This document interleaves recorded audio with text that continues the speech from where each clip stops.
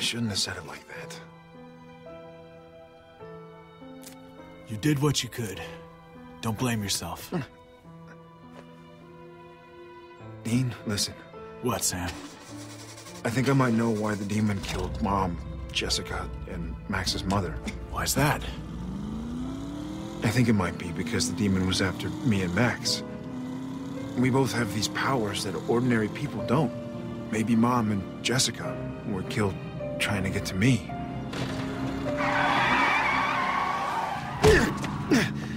What was that for? Stop you from saying stupid crap like that. Stupid crap? Yeah, that's right. Why do you constantly blame yourself for what happened?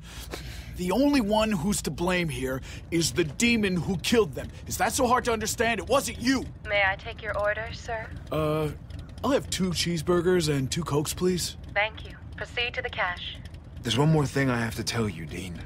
Oh, geez, what now? When I was locked up in Max's room, I had a vision of you getting killed. I had to get out, so I moved that heavy bed. Just like Max did, with telekinesis. Huh? Here.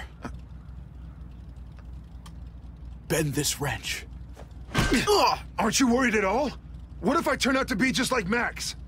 No, I'm not worried at all, Sammy. Because you've got something Max didn't have. Huh? What do I have? You've got me. I'll always be here for you. I'll protect you till the end.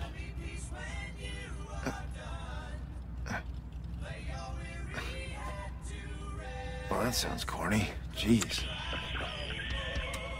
Now for the Michigan area weather. Baby.